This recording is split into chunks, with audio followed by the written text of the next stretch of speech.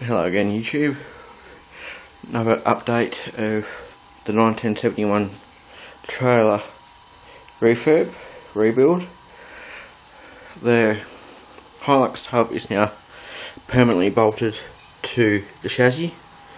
It's now got the two alloy support beams in to strengthen the chassis, and each one has a bolt at the front in the centre above the axle and one in the rear.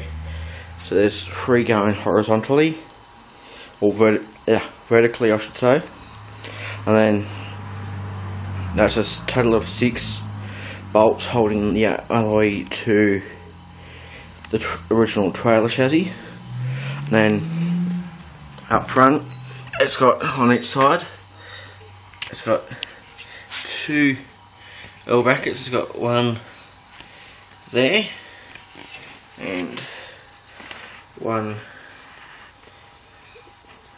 there, and what they do is they actually got a bolt going horizontally through the actual alloy, plus also goes through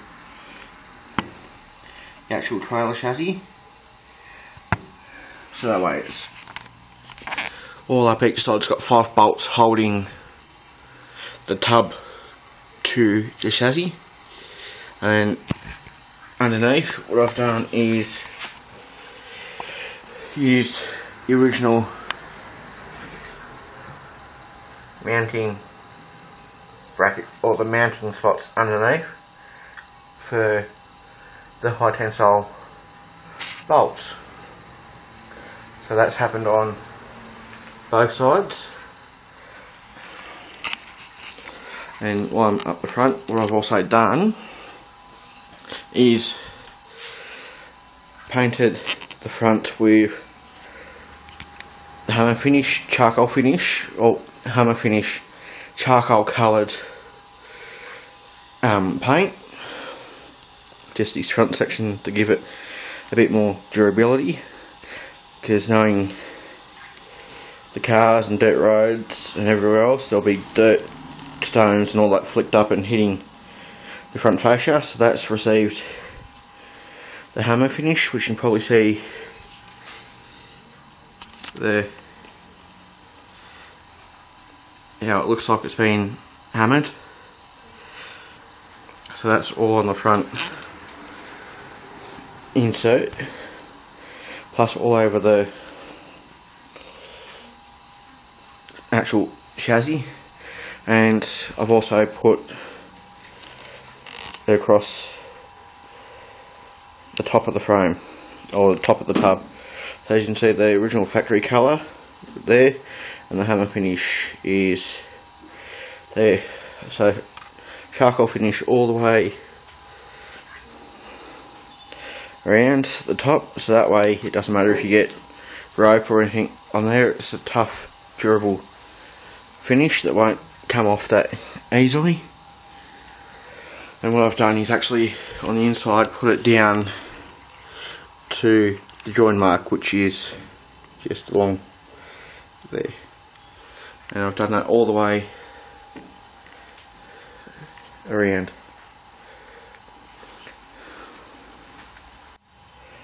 As for the rear, you can see there, once I get, you can see there, that's the bolt where the rear bracket comes through, and it's also got another vertical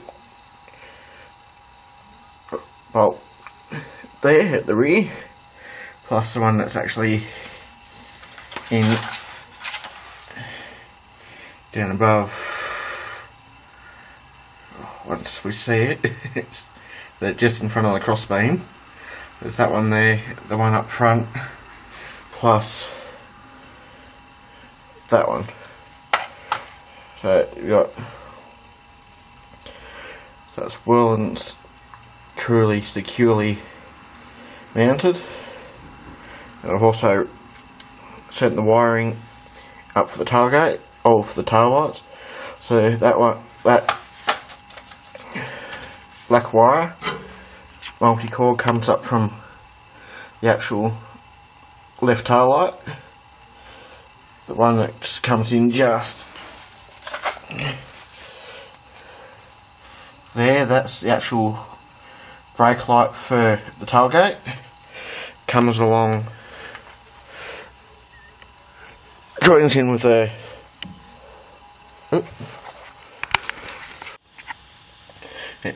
at the rear. That's how the brackets are set up. I've set them up as adjustable so they can slide. So that's in the original factory mounting point, plus the side one. They're the factory bolts on the left, and that one there's just a standard high tensile bolt, and the actual coach bolt goes through the frame and comes out just there. So that's how the rear brackets have been set up, and the front, that's how they're set up as well, except they're inside the chassis rails rather than outside like the rears. So that way it keeps the actual frame centered and nice and tight on the actual chassis. As for the tail lights, what I've done is kept the top brake tail light as it should be. So it does the standard tail light for at night time towing, and works as normal for when you brake. And same with the high mount brake light, that works as it should. When you put your foot on the brake, it comes on and goes off when you take your foot off the brake. And as for the lower section, that was the original factory indicator, and that was the original factory reverse light. So what I've done is, instead of having the reverse light in just the one, I've got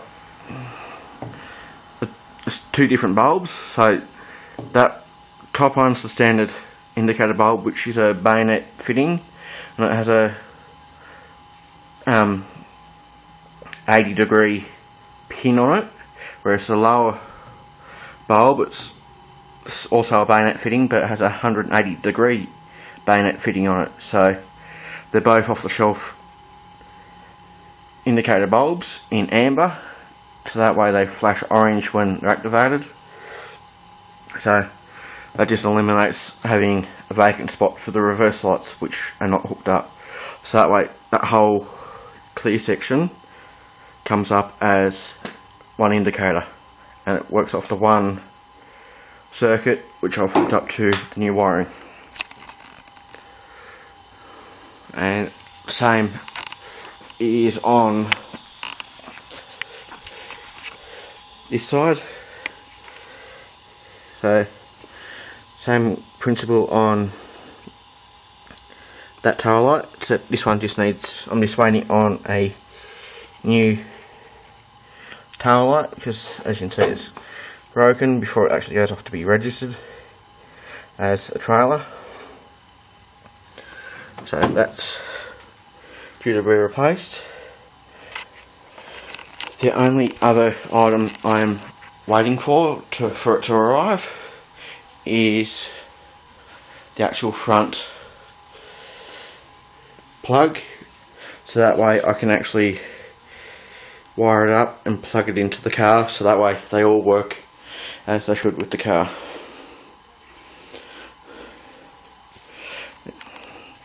And after I've done those two little niggly issues, I've just got to source a set of new rims and tyres, because these are old 14-inch Holden rims, and the actual light truck tyres that are on them, the 14-inch, I can no longer get the 14-inch light truck tyre to suit them, because I've looked around to see if I could get new ones, and all 6 tyre shops locally don't stock them, and I'd have to specially get them in from the US at $190 per tyre, plus shipping, and as we all know, the US charges an arm and a leg for postage, and I wasn't willing to pay upwards of $300 per tyre just to put new ones on for rego for a 14-inch. So I'm going to look for a 15-inch rim and put a standard 205 65 15-inch tyre on it, which is $75 from the local tyre shop, and that will fix it. And I've also fitted the genuine Hilux mud flaps, so there's not much clearance there. It looks like a bit of gap there, but I cannot fit my finger under it, so just got to wait to find some new rims that will actually fit these old Holden hubs. If worse comes to worse, since they're an old hub, I'll just replace them, because as we all know, that 70s Holdens, they're not exactly the best. Well, they're a nice car, but finding parts for them, it's like finding a hen with teeth. The last item I have to do before it actually goes for blue slip is here under all the paint on the actual drawbar. It's just in there. I have to sand it back and put a coat of clear there, so that way the VIN number's visible, so that way they can identify the actual trailer for blue slip. So that way it's essentially a roadworthy, to say that the trailer is safe and meets all the criteria and it hasn't been rebirthed. So blue slip's $32, and that's essentially a roadworthy and a vehicle ID check. So that way they can check it, make sure it's clear, so it's right to go. Once I get that, it can be re-registered.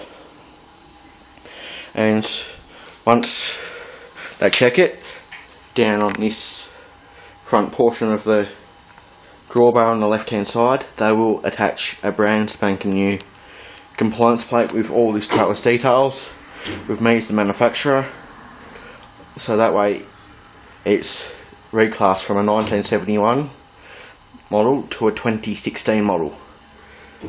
So they'll class it as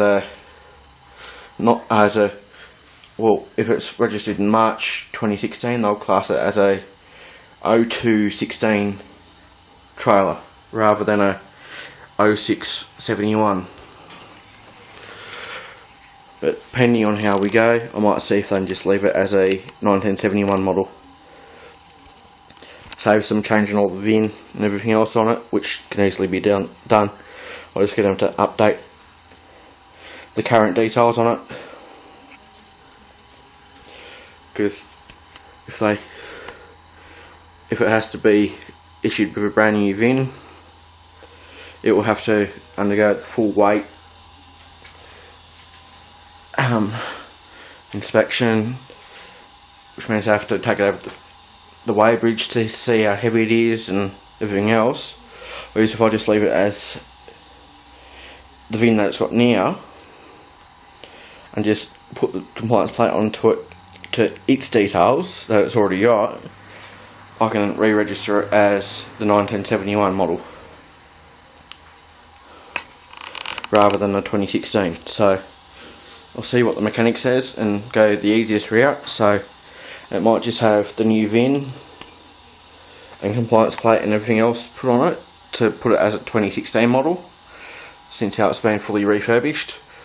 But if the mechanic says nah, we'll just do it as per the details that are on it, it will remain as a 1971 homemade trailer rather than 2016. It's a bit confusing, but what can you do? We'll just see what the mechanics and the Ausviz station says. If you're wondering what an Ausviz station is, it's an authorised vehicle inspection station here in New South Wales, Australia. They pretty much do all the vehicle inspections. There's two types, one that's allowed to do blue slips as well as pink slips, which means they don't do any sort of roadworthy, and there's others that just do pink slips, which is just the standard roadworthy for your annual roadworthy, or for your annual rego I should say. But once this has been roadworthied and blue slipped, it will not need another blue slip as long as we don't let the rego lapse again like we did in 2013. So once it's re-registered again, it will not need another roadworthy as long as it stays registered each year, which I'm happy about. So I'll just wrap it up there and give you another update when that tail light comes in and that front plug comes in. I'll show you how I wire it up and go from there. Because that's how it's looking so far. So I'll wrap it up there, update you with those two little bits, and the day it actually goes for blue slip, I'll show you the process. So peace out.